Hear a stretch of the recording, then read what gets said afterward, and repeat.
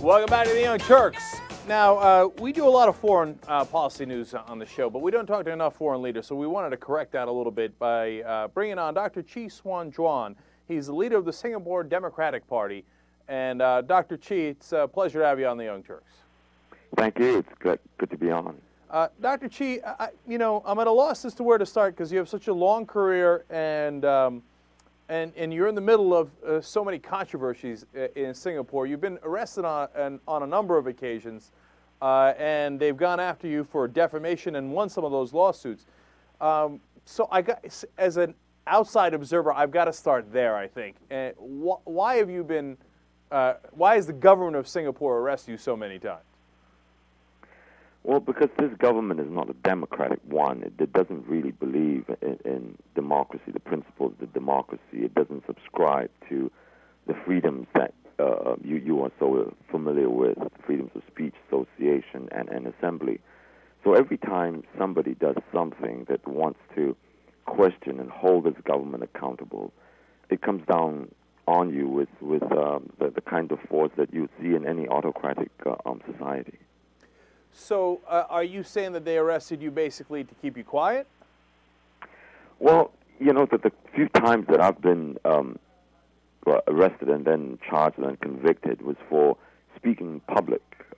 And in Singapore, there's law against you speaking in public, and you cannot even demonstrate opposition to the actions of the government. And anytime 5 or more persons want to come together to conduct any kind of political activity, you need a permit. And permits are not given here. And so basically you just have any kind of democratic activities, political activities, that are banned. To the extent that even the law now states that even one person just coming to want to show any kind of dissent or protest, that's illegal. So, Dr. Chee, a lot of people who are not familiar with Singapore would be wondering, do you have freedom of speech in Singapore? Is it a real democracy? Are there functioning political parties where you have real elections?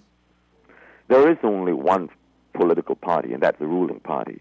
The rest of the opposition parties just basically don't have a role to play in political life here in Singapore. I mean, we are just so handicapped. We've been just decimated, and that it's just there for window dressing, just there to let the world know that, look, we still have political parties, but really we're not functioning in any sense of the word that you would imagine in the U.S. So, no, there isn't a functioning democracy here. We have laws here, for example, the Internal Security Act, that allows the government to detain citizens here without trial, and we've had opposition members of parliament, elected members of parliament in the 1960s and 70s who were arrested and detained for 20 years. The longest-serving political prisoner was detained without trial for 32 years. Can you imagine that? Even Nelson Mandela was in prison for only 27 years, just to give you perspective on that. So you have a real situation here whereby there's absolutely no dissent. No opposition is allowed in this society. How long has the ruling party been in charge in Singapore? Oh, since 1959. So you're talking about a full half-century. Uninterrupted one-party state. So that gives you an idea of the kind of political system that we have here. So what is the role of the Singapore Democratic Party then if you guys can never win an election? Well, basically, we're just trying to keep democracy, the flame of democracy, alive. That's all. I mean, at this stage, we're really not talking about in any position to win any election. Basically, we're just trying to continue to speak up and to continue to keep this little flame here kindled, so that we won't be totally snuffed out. And that's a tremendously difficult job, because the government continues to use all kinds of unjust laws, very repressive laws, to take us to court to make sure that we don't function and continue to prosecute us. I mean, on a personal basis, I've been to prison on 7 different occasions already, and I've been sued for defamation in order to pay more than $1 million. And because of my inability to pay these amounts, I've been made a bankrupt by the court. And as a result of my bankruptcy, I've been barred from standing for elections, and I've been banned from traveling overseas. So this is the kind of tactics that this government in Singapore here uses, and it's tremendously difficult. Dr. Chee, for the opposition function. I read about those defamation cases against you. Why did they win? Is the jury system, I'm sorry, the judicial system also rigged in Singapore? Well, the Chief Justice in Singapore has said openly and publicly that he's so enamored by the paramount leader here in Singapore, and that's Juan himself. And, you know, the judiciary in other cases where we've been prosecuted has also said that we cannot question and the reputation of this country. Even though we've got constitutional rights, the judiciary is saying right now that these constitutional rights are not as important as keeping the reputation of this country. And if you look at what it really means, reputation of this country is really the reputation of the ruling party. So you can understand the situation that we have here, and it's impossible to win any case when we go to court. We're going to talking to Dr. Chee Juan. He's the leader of the Singapore Democratic Party. Dr. Chee, are the elections, you think, fraudulent in Singapore, or do you think that since they don't allow you to speak, and if you do, they either arrest you for speaking in public or they sue you for defamation, etc., that they oppress your right to speak enough that people just simply don't vote for you? You see, we have the elections in Singapore here, everything is controlled by the Prime Minister's office. There is no independent elections commission. And laws and rules regulating elections are changed at a whim.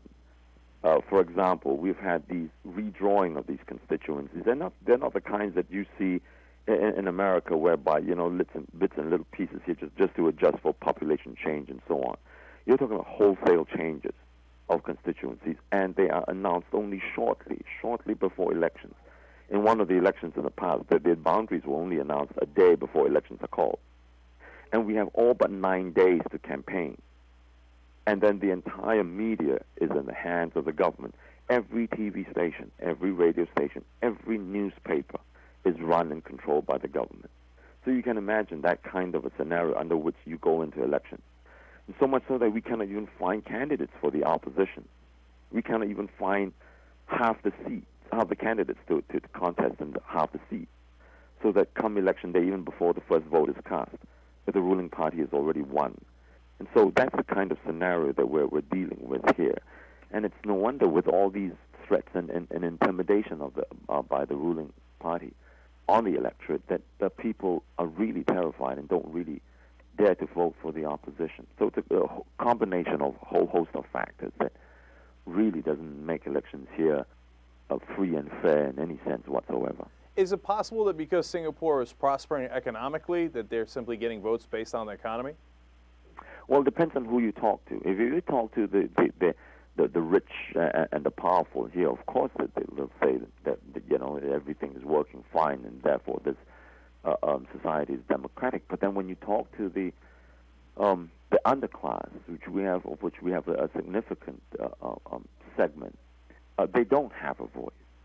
I mean, wages are suppressed, and they haven't got a say in how they want and their working conditions and so on and so forth.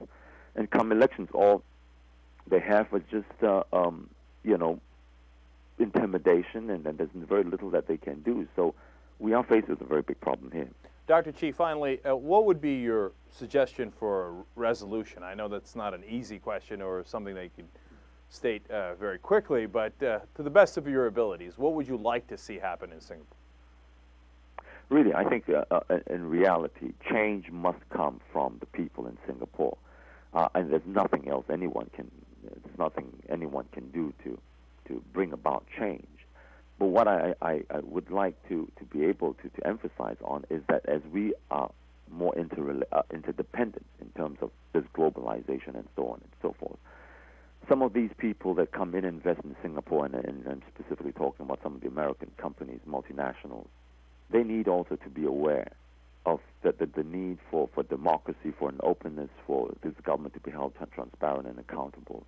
And I think that's the best case scenario for us to go forward. And if there's anything that we can do to change things, it would be to encourage more openness and to encourage for us to hold dear these principles of freedom of speech and assembly. That's got to be important as we go forward. All right, Dr. Chee Juan, leader of the Singapore Democratic Party, thank you for joining us on the Young Turks. We appreciate it. Thank you. Thank you for having me on. All right, we'll be right back with David Swanson, Young Turks.